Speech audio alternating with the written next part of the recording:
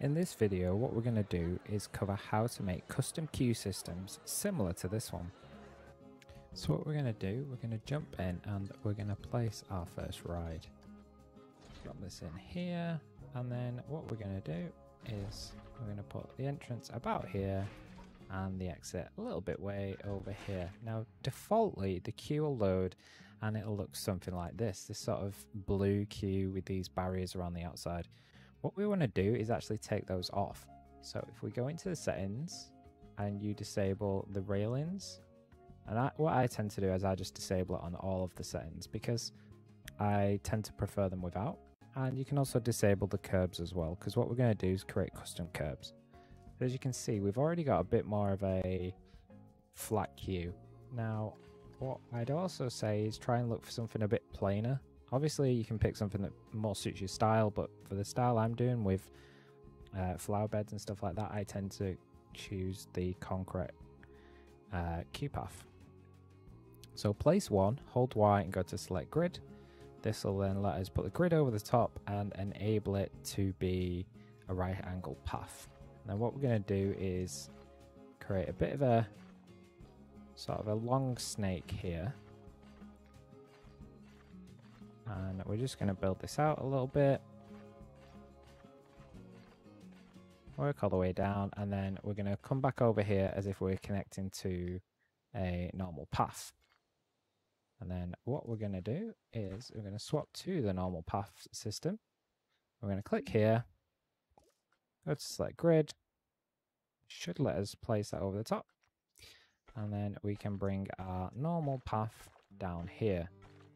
And just to attach that, we're going to jump back into normal queue, and we can come to here. Because I was using two different widths, you get that little bit of a shape, but you can bring the width down and connect it nicely like that. So we've got our sort of right angled snaky path here.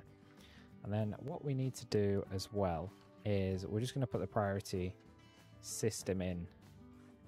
Now this bit can be a little bit fiddly, but we're going to try and keep it as straight as possible so that it aligns. So the in would be down here, and we're going to put it around,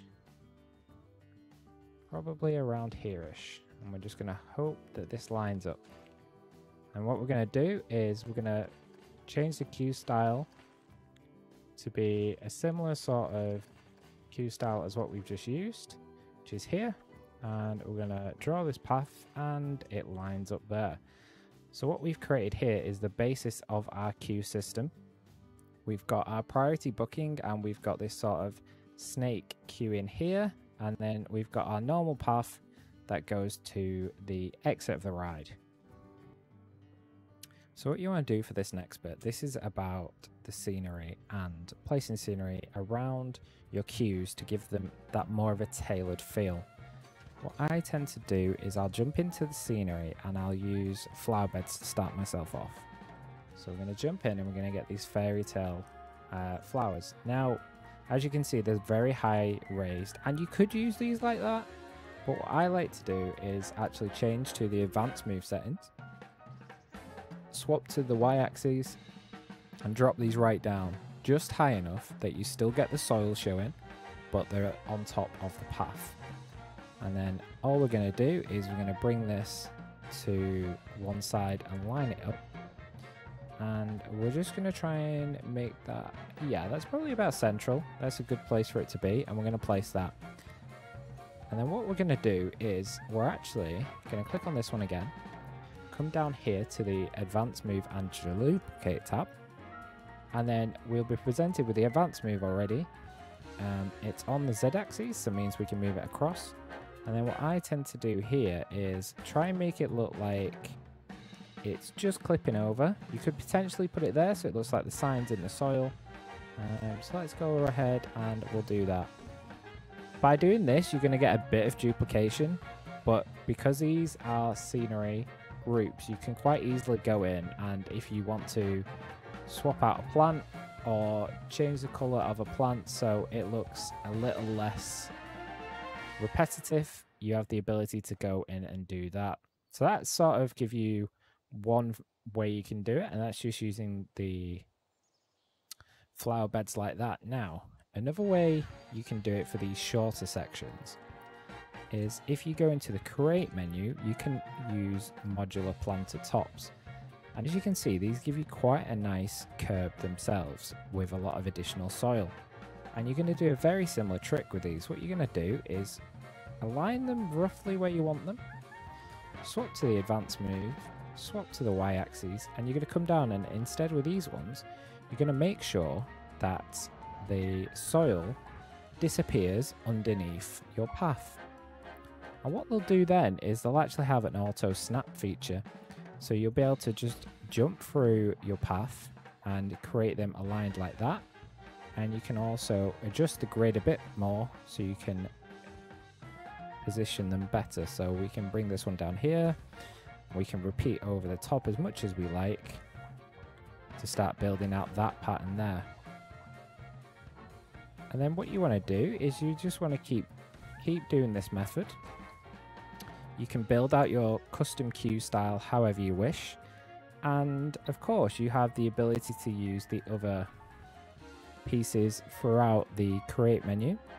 So if you wished, you could bring the trees in, or you could bring some trees down the side of here. And essentially, you'll then have the ability to dress your queue, but keeping it at floor height and allowing the visitors just to navigate it based on the scenery that you've put in. So that's kind of how you can dress a queue, but bring it a lot more in line with your park and the aesthetics of the area. And once you spend a bit more time practicing that and sort of tailoring it how you wish, you can create something that looks very similar to this. Now what I'm going to do is I'm just going to unpause this. I'm going to watch our guests just flow in nicely. So as you can see, they avoid the scenery as they're going and they use it as the queue. But you don't need to have those big railings around the outside of your queue for this to work. And I'm sure you'd agree, it feels a lot more in keeping with the kind of things you'd expect from the likes of Disneyland. And it gives it, I don't know, a lot more of a homely, enjoyable feel. I hope this tip has helped you out today, and I'll catch you in the next video.